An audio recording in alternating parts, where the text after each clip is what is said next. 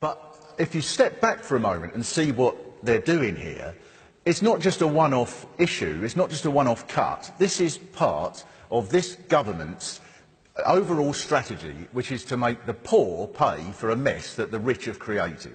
That's their overall strategy.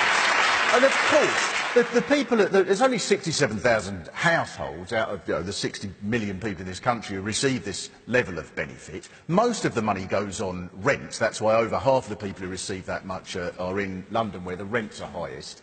And then, if you just consider for a moment, when it's posed as being fair and posed as being in defence, as Melanie says, of hard-working people, you've got to think to yourself, hang on a minute, in some ways, maybe what the government's complaining about is that these people aren't claiming enough. If these claimants weren't claiming £26,000, but were claiming £1 million and then £1 million bonus on top of that as well, instead of a cap being put on it, there would just be a mild call for them to show some restraint. If they were having millions of pounds that they were taking out of society, and then they were putting that money in their wife's name and shoving it over to the Cayman Islands so that they didn't pay any tax, then instead of a cap being put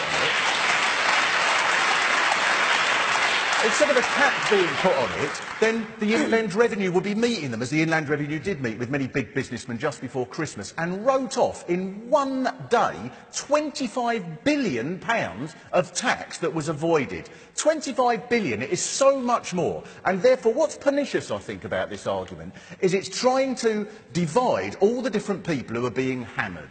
Because, yes, the working poor are being hammered. And so how pernicious it is to say, do you know who's taking it? The people who are even poorer than you. Which is what they do all the time. Okay. We're going to put up the fees.